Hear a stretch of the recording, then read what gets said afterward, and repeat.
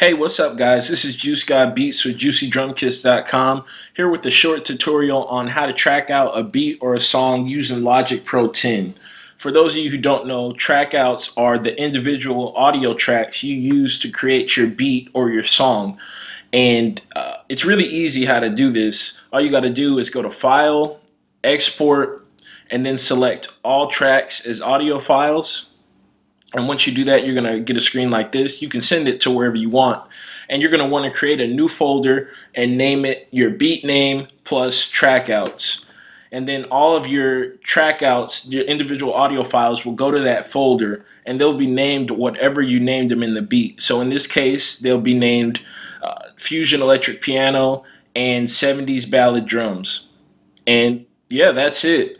If you have any more questions, please leave them in the comment section below, and like this video if you thought it was helpful, and please subscribe to my YouTube channel. I'd appreciate it.